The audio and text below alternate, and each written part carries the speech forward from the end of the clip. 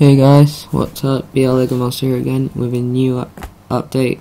I just thought I'd quickly show this, even though it's because I'd usually not show these in weekly update. Here's something I've done in Lego Digital. It's a Panzer II hull, pretty much. I'm working on like the turret. It's just I can't get one that's really good. So basically the features are the tracks would move around. It's just I can't do this on here, so yeah. Another thing is it would have a moving turret. As you can see, this will rotate. It's just it doesn't look like it. And one more feature is the antenna actually goes down for easier storage. So I'm going to take it off. I know I'd usually go this way, but I couldn't really do that because otherwise it'll go right in front of the turret. So I've done that instead.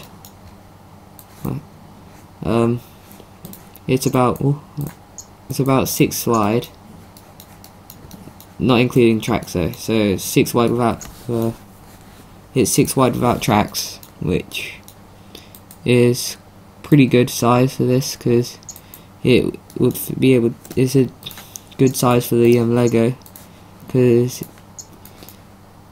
if I put this next to like a minifigure, as I've quickly done after just see if this works. My god. There we are. Sorry about that. Oh god. Oh, there, done it.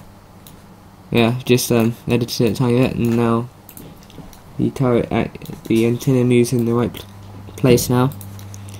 Yeah, that's a lot better now. So, just quickly done that.